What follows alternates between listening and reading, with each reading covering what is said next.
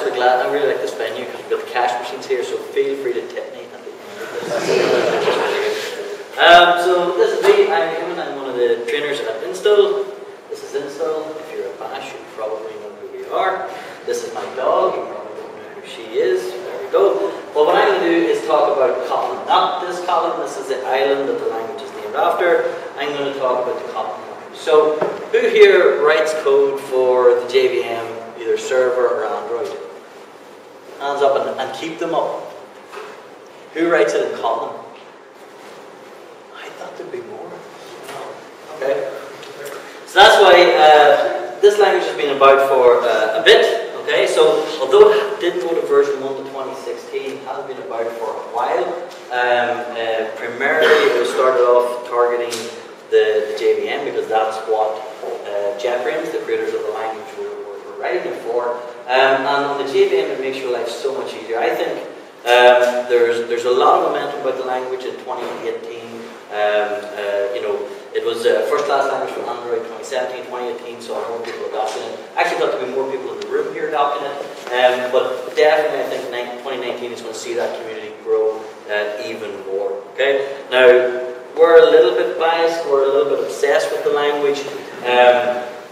If we're doing Android development, if we're doing server development, and we have control of that, it's not for a client, we'll use Kotlin. Okay, we're eating on the dog food here. We really believe in the language. So we attended KotlinConf last year in October in Amsterdam, which was pretty cool because we had a little booth there, which you can see, and everybody sat in it. It was in the old stock exchange. It was really, really sort of funky setting. But one of the things that we did at it was we ran a workshop. Okay, so we did a full day workshop the day before the main conference, and we were doing full stack Kotlin development here and showing people how to write React apps and how to write Kotlin for the server. So, why would you choose Kotlin for writing your code? On the JVM, for me, it's a no-brainer. Okay, having written lots and lots and lots of C#, and I learned Java first and wrote Java first. But having used C# for quite a number of years, I really was glad to see Kotlin on the JVM. You know, if you're on the JVM, really think about, you know, on the Java virtual machine, really think about not writing Java if you can get away with it. Okay? Why not? Why do I not like Java? Why do I bash Java any chance that I get? Mainly because it's verbose. Okay? It's quite hard to solve problems. They're much easier in other languages. Once you've used other languages and you've seen this is quite easy, when you come back to it, it can be a little bit frustrating. Okay? There's lots of other things we can pull from functional languages, and a lot of our sort of mainstream languages are stealing those ideas in Java. Java's just a little bit slow to adopt those, okay? So I would say that Kotlin is a much better alternative if you're writing on the JVM. It's a real no-brainer, okay?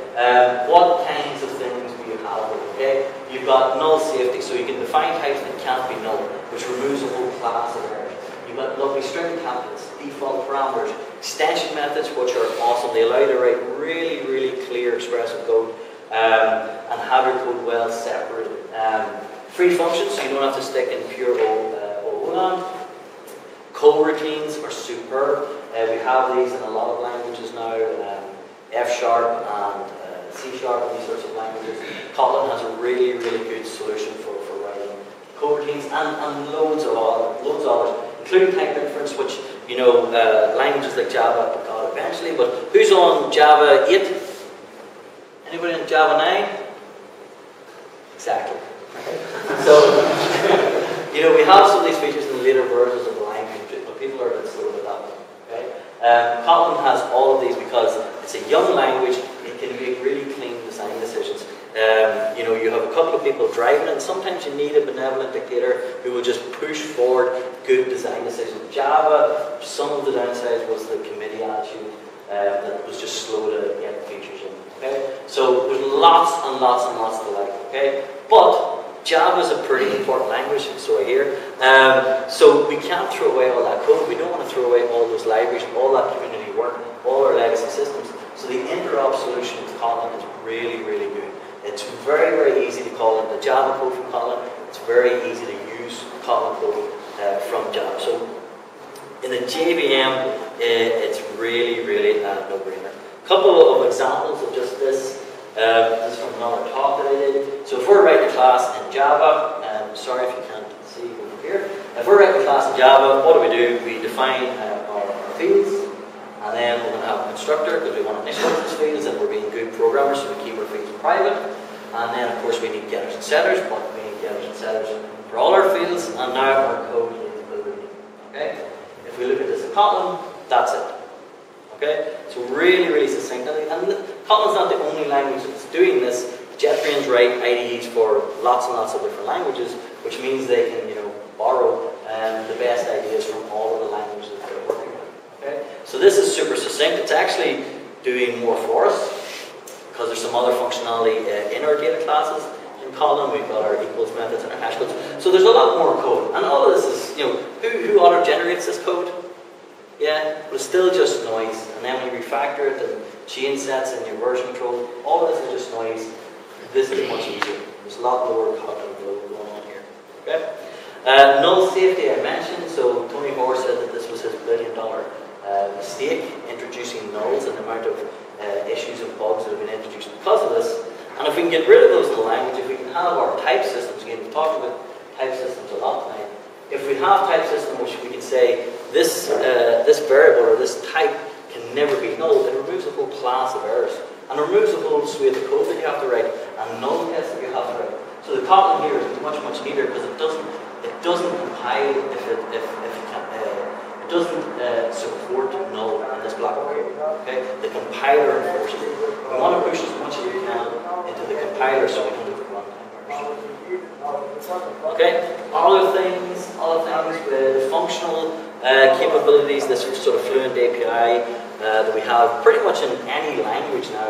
We will write code roughly like this. Came very late in the day in Java because it didn't have verified generics and it doesn't support primitives in the generics. The code can be a little bit clunky. Some parts of this are really nice because Java is a bit late to the party. Some aspects of their stream API is really nice. But it's just a little bit clunky. If you look at it in Kotlin, much neater. Okay, got implicit inputs to our language here, very succinct syntax, and single functions for all of our types, things like that. It just makes less code. Okay, but the learning curve for this, not to plug Kotlin more than Haskell or Go, the learning curve for this, if you know Java, is very small. You'll be able to learn this very quickly. It's not a big leap. It's just everything that you're doing today easier. Okay, there's a few things that are maybe a little bit different, but most of it is just, hey, that's a really neat way. I wish I could do that in Java. Okay. Anybody use Lombok in Java? Yeah? You like it? Oh! Well, this is built into the language. That sort of succinctness is you get it out of the box. Okay? So, like here, the reason why I decided to do this talk was basically just an excuse to go off and play with something new.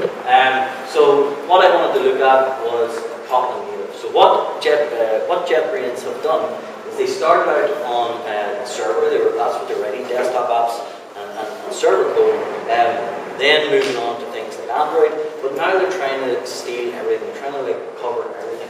So we can write Kotlin code that can be transpiled into JavaScript and run in the browser. And they've also now got Kotlin that we can run as native binaries. Okay. So without the JVM, same source code, compiling down to an architecture, and the theory being that we can write code that can support any one of these platforms and have as much reusable code across these platforms as possible. So how does it work? The way that it works is that they're using the LLVM backend. So this will take an intermediate representation similar to bytecode with Java. So they're compiling the Kotlin to this, and then the LLVM compiles that down to a native binary. Okay? So the source code is portable. You can compile it for JVM, you can compile it for a native or browser, but the binary when you do it for native is not portable. It's for a particular architecture, for a particular machine. Okay? And they support quite a lot. Okay? The main reason for doing this really is so that you can write mobile apps and you can target Android and iOS. You can compile and interop with Objective-C or Swift libraries, and you can build iOS apps. Okay?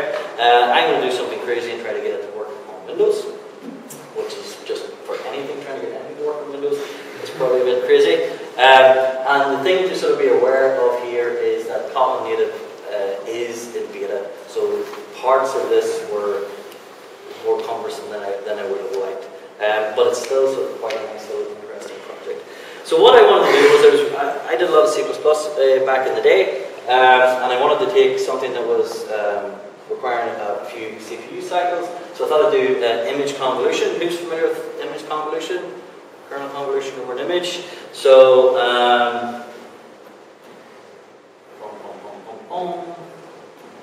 so it's basically taking a matrix, and then you calculate each pixel by operating that matrix over the original image. So we can do things, you know, like blurring and X detection, things like that. Okay. And I'm super lazy, so I went to Rosetta Code, and I found a Kotlin implementation for doing this.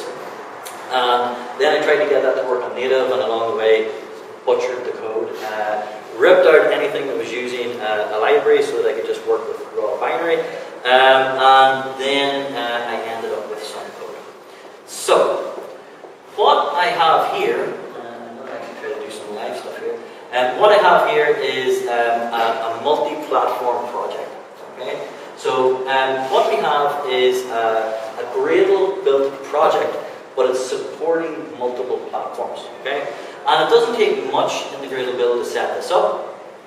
I've got a multi-platform switch here, and then in this targets, I can just have a list of things that I'm going to target. Okay, so I'm targeting the JVM and a native binary with min.gw. Okay, and then what we have over here, and down below in the configuration file, we have definitions of our source files. So what we will have is, we will have a directory for our common code that's supported in all our platforms. We have a directory for anything that needs to be implemented specifically for the JVM, and anything that needs to be implemented for min.gw. Okay? So in this one project, it's quite easy to set up something to work with multiple platforms. Okay? And what I did initially when playing with this was getting it to work for native, and then I converted it to a multi-platform system, and I was sort of seeing how much code was portable, and it was pretty much all of it. The only thing that I needed to do differently was implement the measuring, because I wanted to measure the runtime and string. That was one part of it, and the other part of it was the I/O. So some of the core or standard Kotlin libraries aren't necessarily available, and one of them being I/O. I suspect that stuff will get a lot better. There are multi-platform libraries that you can make use of that do this, but you might want to have more of your code identical and linked to the standard Kotlin code. So you may want to wait on some of these things. What I did for my I/O was just use the POSIX library. So one of the things that they have with Kotlin Native is they wanted the interop that you have with the JVM Kotlin to Java. They wanted that same experience for C interop or Objective-C interop or Swift interop, so that you could make use of all the code that's already there on the platform. So they have these packages which allow you to do that. So what I'm doing here is I'm actually using the POSIX library to open a file and read in some bytes in binary. Okay, which means then that my reading here is not very simple. Okay, my reading is doing a for loop with a buffer and reading in some of the bytes and then testing how many it actually read and concatenating them all together and this sort of stuff, which is quite cumbersome. If I look at Java, the JVM version, it's that line there. So that does the same as all of that other code. So part of the usability of a language and the productivity that you're going to get with a language is the library that's supporting it. It's not quite there in Kotlin Native yet, but it's still early days and it's still together. Okay? But except for the I/O, okay, and except for that little string, pretty much all the rest of the code was common. And it's the identical code for the native and the JVM. Okay? Which is pretty impressive. And the compiler will keep you right. If you try to use something in the common area, it'll say it's not available. So how do you support those multiple platforms? What you do is, in the common area, you define code that you expect to find. So it's a little bit like interfaces. It's code that you expect to find, and then in specific platforms, you write the actual implementations. And again, you'll get errors if you try to compile and you haven't put in an actual for an expected. Okay? But it means then that within one project, it's very, very, very easy to support multiple platforms.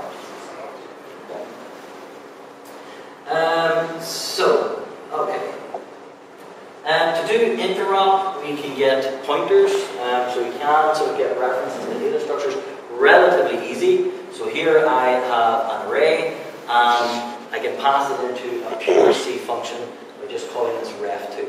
And we have things in typically managed languages where memory could move about, and they have some additional functions for handling that as well.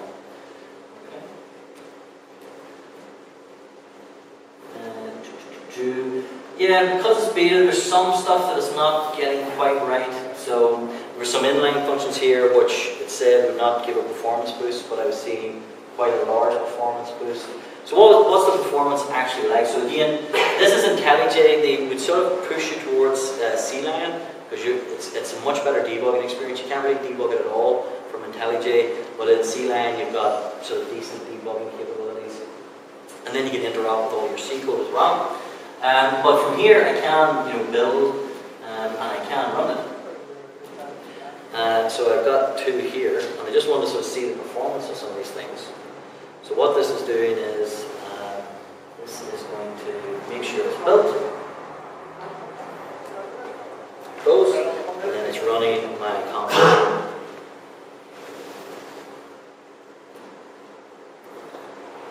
Right, slowly.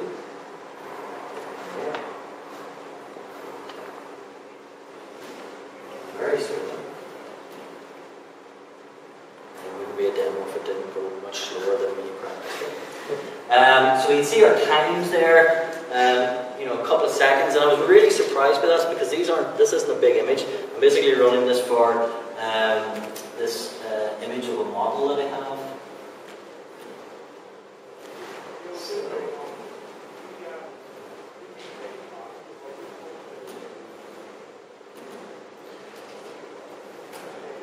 There we go. And if we look in, this was the blur, and the pixels are a little bit blurry. Open up the original.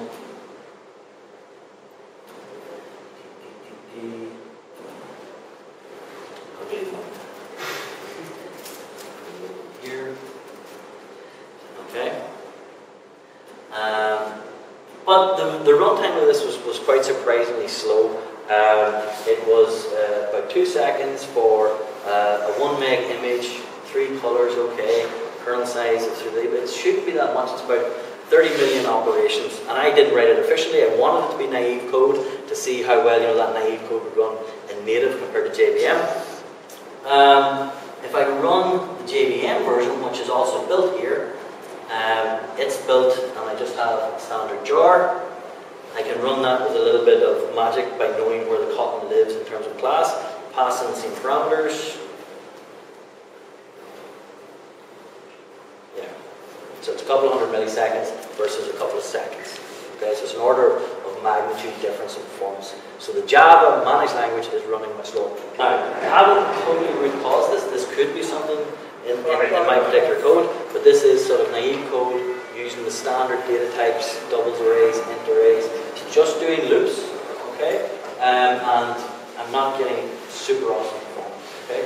But the ability to be able to compile something that's native, if you have to work in that way, to be able to interact with other native libraries, to have a common code base, is still really, really attractive, okay? And this is still just beta, okay?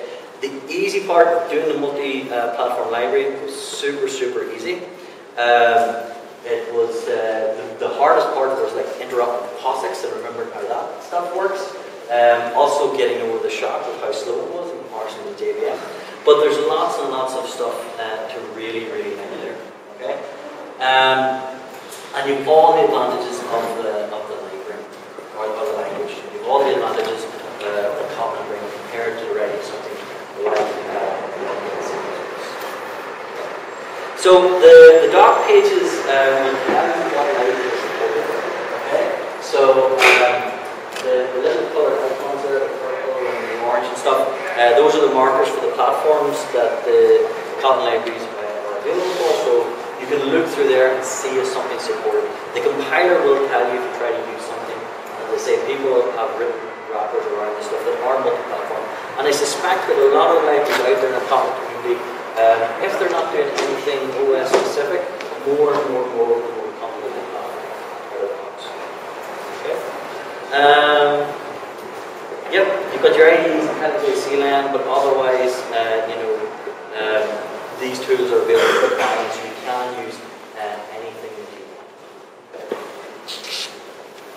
So it's not, I would say, run out and use it now for your native development. I would say take a look at it. It's quite interesting. If you're doing mobile development and you've got Android and iOS, certainly it's a really interesting offering. I don't think it's quite there yet. Wait until it comes out of beta, maybe, if you're a little bit risk averse. But certainly really, really interesting. So I sort of think in 2019, general momentum around Kotlin, especially in the JVM, is going to grow and grow and grow. And I can sort of see this write once run anywhere sort of thing. It could actually happen with Kotlin because they've got a good team behind it. Okay, so any questions? Questions? Yep. Do you see this as a migration path from Android to Fuchsia for Uncle and Android and stuff? Sorry? Do you see it as a migration path from Android to Fuchsia? To Fuchsia? Yeah. To bring all the Java developers along? Well, I think we're going after everybody. I mean, if I was a Java developer, I would be switching to Kotlin. There's no doubt. We have in-house, that's what we're doing. The wider platforms, there's something very attractive about being able to reuse as much code as possible, but I don't know if it's quite there yet. But as more and more people adopt it, I can see it gaining.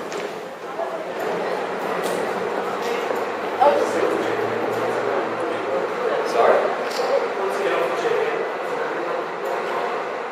It uses reference counting, and then similar to Swift. So it uses reference counting and then has something that detects cycles. One of the things I noticed with this application, my memory was growing massively and then jumping back down and growing massively and jumping back down. So I'm not sure how robust that memory management is at the moment.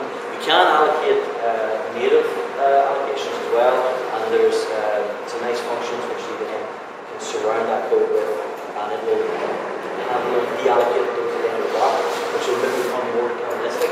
But I was just using the standard Kotlin arrays, and there was some fun stuff going on. So, in theory, reference counting, as soon as the last reference is gone, it's deallocated and something that will handle cycles, but certainly there's something funny going on here. In general, how much does stop the loads? I'm assuming the garbage collector does stop the load. Well, it's not using a garbage collector, it's using a reference counter, so it could be just as soon as you lose a reference, you determine this to be deallocated. When you're writing native code, you have to do that anyway. Well, no, what I mean is when the garbage collector runs, it stops all the threads, yes? So there is no garbage collector here. It's just reference counting. So whenever you leave a block of code, so like in C++ with RAI, so when you leave that block, you unroll the stack, you can then return this modified object, and no one has to point to it when you deallocate it. So it should be just deterministic at the point where you splash points, rather than let's stop and find everything. Now, the cycle collector, that will have to work somehow, but I would imagine that would be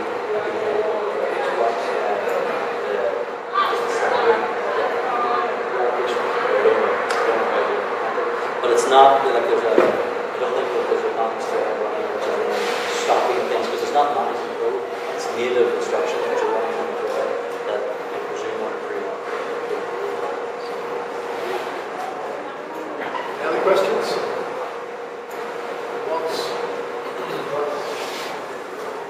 So, cool. Thank you so much.